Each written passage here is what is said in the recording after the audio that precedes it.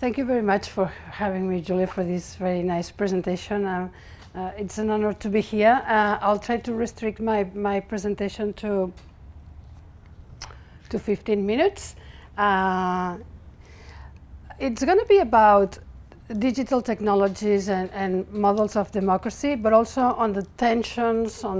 I will mention a trilemma and some trade-offs that you need to take into account when considering the role of digital technologies for democracy and democratization processes. So,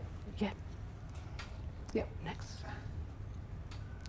And I'll start with, I just introduced some different slides, that the ones that I initially thought to reflect on a very timely example, which is the situation in Catalonia, right? I'm from Barcelona, even though I've been here in Melbourne for nearly 5 years now, but I've been observing what the developments in Catalonia for the last few years. This is one of the rallies, probably the one in 2013-14, I'm not sure. The first massive rallies, nearly 1 million people rallies in Barcelona, started in 2010. If you look at the first pictures, they were rather chaotic, or as any other rally in the world. Yes, a banner in the front, and then people behind the banners and singing slogans and so on. But as those rallies went on every year on the National Day, as you can see, they became much more sophisticated in organization. So by 2014, you needed to sign up to know your place in the rally, which color you would be wearing. There's lots of organization here to have a 1 million people rally. And that's also possible because of technology, because people were organizing grassroots or okay, grassroots organizations were organized through social media and other media tools to organize. So in a way, it's both what I would call a blended activism here going on. So there is lots of offline activities going on, but at the same time, this is also possible because there is lots of online activity and coordination that goes online. So people in the streets eventually use those technologies to say, hey, we are here in the streets of Barcelona, but we are also in your Facebook timeline, in your Twitter feed, so that we are local because we are here, but at the same time we are global because we can be anywhere. And that's something that I think that 21st century activism is different from previous centuries. This use of blended spaces, both offline and online, to convey different voices. Thank you.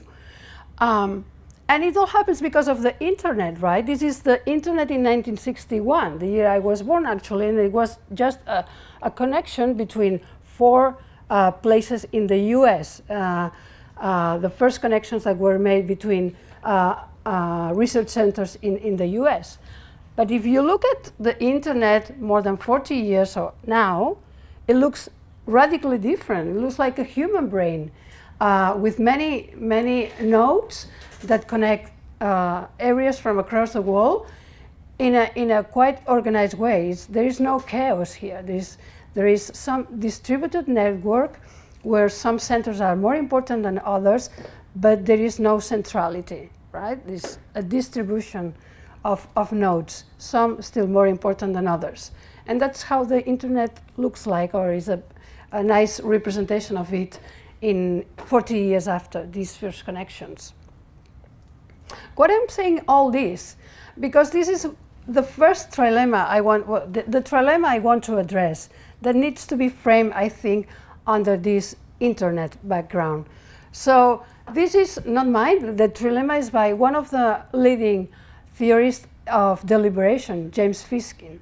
And when he was reflecting on the best way to embrace a constitutional reform, so one of the most important things, politically speaking, a country can engage in, how he was thinking of bringing deliberation into the process to make it more democratic.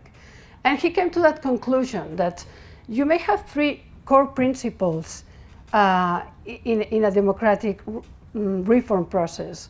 And we may agree on different models of democracy, but we can consider that political equality, deliberation, and mass participation are key components in a process of democratic reform, in a constitutional reform, a democratic reform.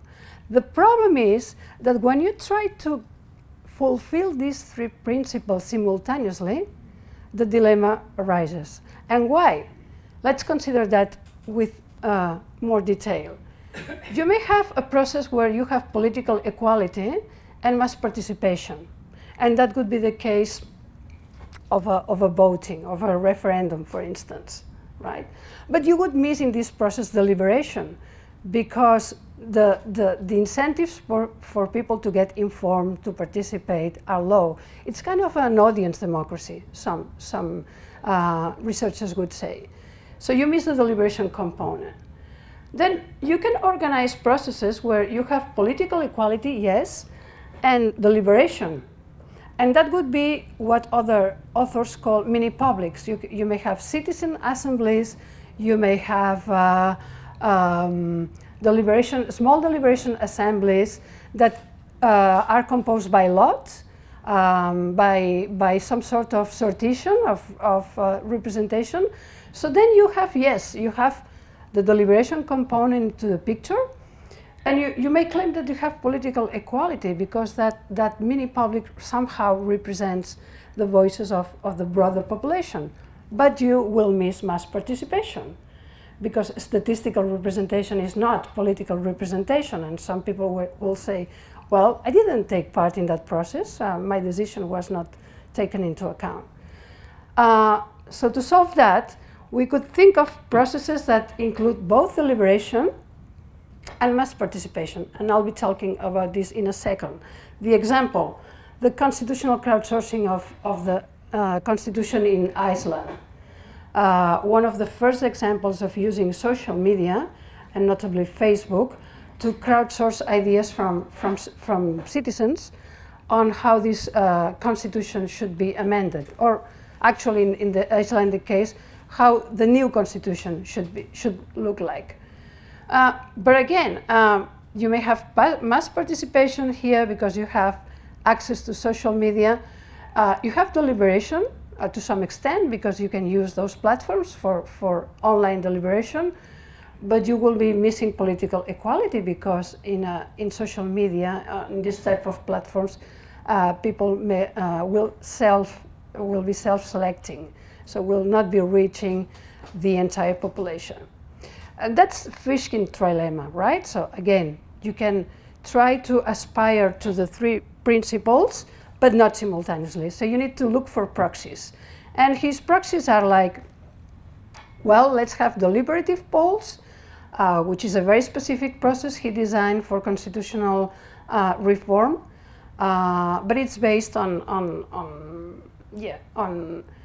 sortition of very sophisticated processes to extract a mini-public. Another option would be, well, let's have those principles fulfilled, but not simultaneously, but one after the other. So let's have first a constitutional convention, followed by some mini-publics, and then completed with a referendum. But the examples that we've got about this, one being again the constitution in Iceland, and the other probably, as Fishkin mentions, the referendum for republic in Australia were not so successful about following these steps. And the reason being that deliberation does not travel well across those different steps. So you may have mini-publics that debate on certain issues and then reach some decisions, but then you have a referendum and those decisions are not imported from that other step. So it's tricky. So the trilemma remains, and our interest was whether civic technologies could help to mitigate, not resolve, but somehow to mitigate these and other similar trilemmas that we could be discussing. So basically by civic technologies I mean technologies that leverage crowdsourcing for civic engagement and participation. And there's been an explosion of those technologies in the last few years. Just as an example, you may be aware of change.org or other constitutional platforms. You have here the example of using Facebook for the crowdsourcing of the Icelandic constitution. So we have a very broad set of civic technologies that movements are using, again, for blended purposes, offline and online mobilization. So we tried to figure out, by the way, these are examples of the countries to date that have attempted somehow to begin a process of constitutional reform or constitution making from scratch by using these kind of technologies, by using social media, by using crowdsourcing techniques to reach to a broadest range of population to collect input on how this constitution should look like. The examples are very varied, and we can talk later maybe with different degrees of success. And so that's the thing. How to organize these dozens, if not hundreds, of new technologies, platforms, tools that are emerging to enhance the way we deliberate online, the way we participate in political affairs. So this is one proposal. It's to match those technologies against different models of democracy, classical models of democracy. And it's by no means an exhaustive classification, because there are much more tools out there that could be introduced. So the criteria for being in this list was, well, let's first consider those tools who apply some sort of crowdsourcing, who collect input from a broad number of citizens, and then which are grassroots, which are not consultation platforms from governments, right? For instance, South Australia has a very good consultation platform called Your Say. It's not included here because we were thinking more of grassroots initiatives from foundations, from startups, from citizens that who simply organize.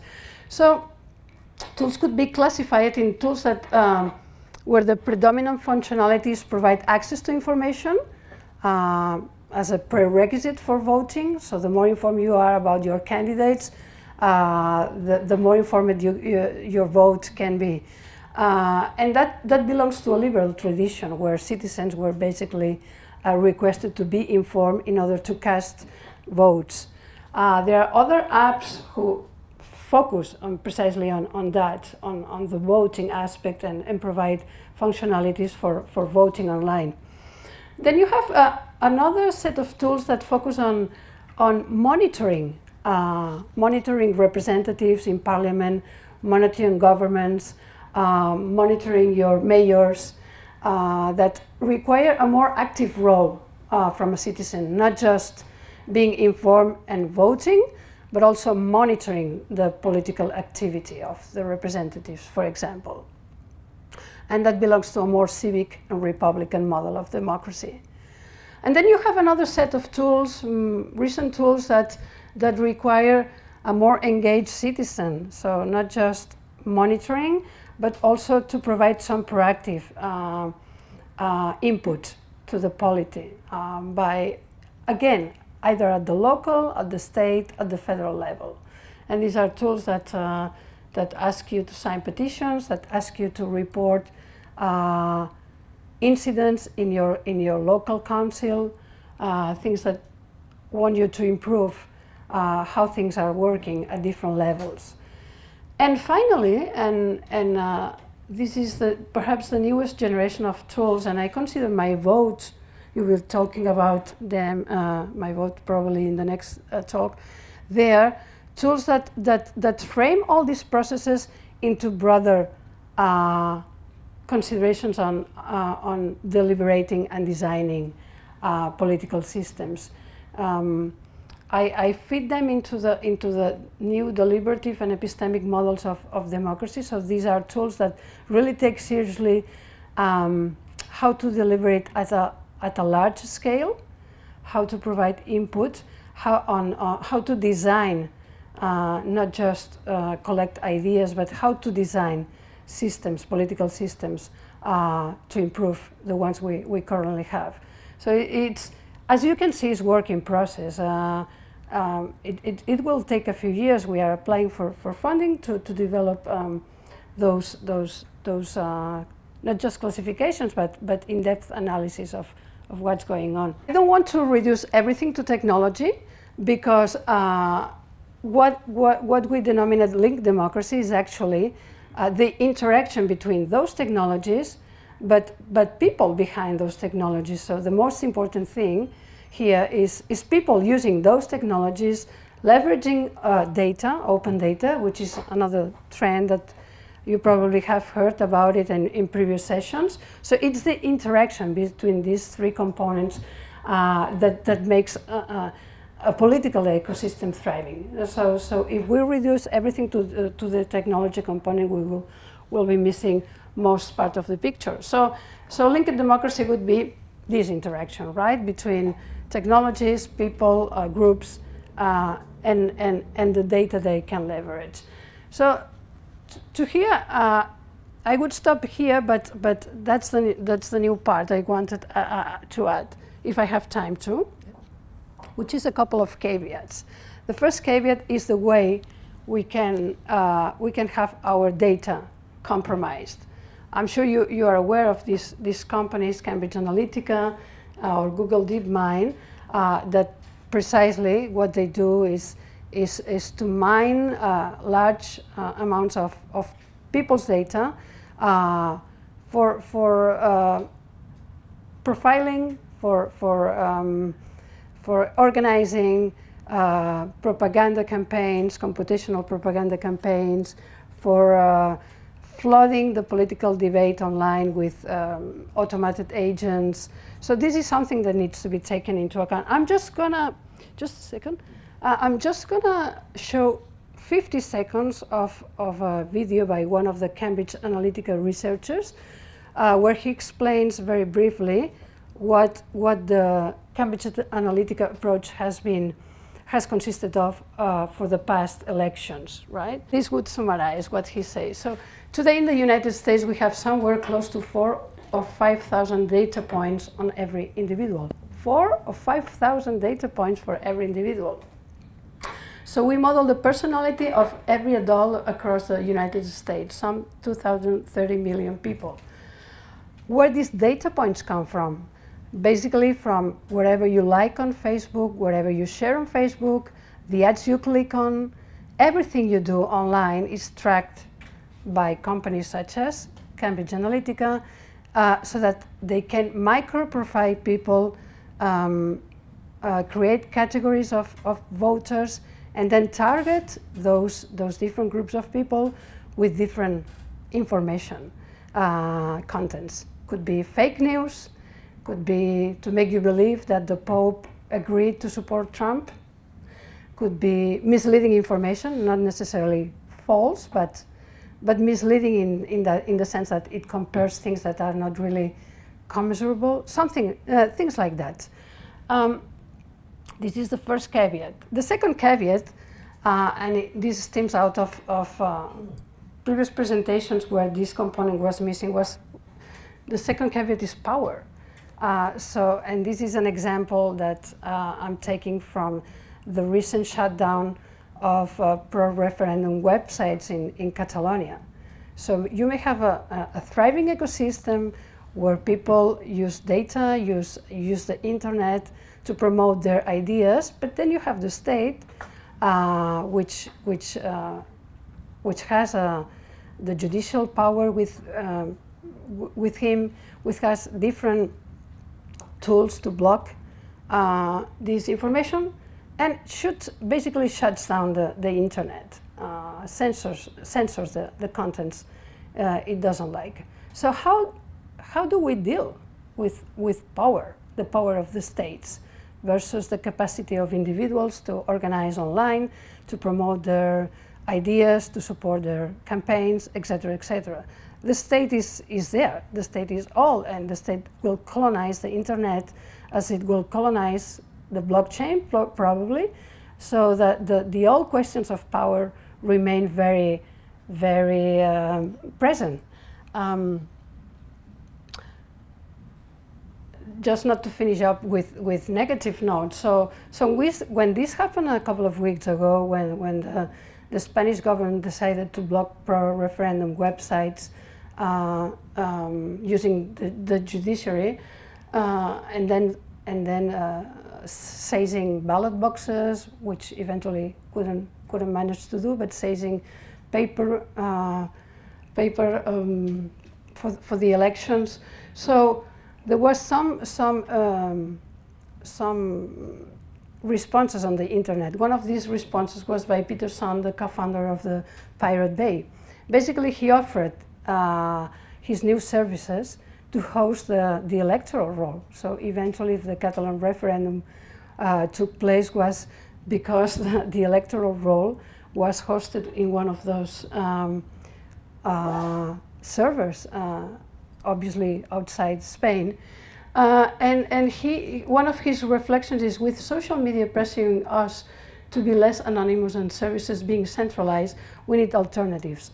The alternatives basically are decentralization of the web, and then the adoption of new technologies that are privacy friendly, that protect individuals, that do not expose themselves to the openness of social media. So the response has been interesting. As I said, the electoral roll was eventually secured with all the privacy requirements in one of the external servers.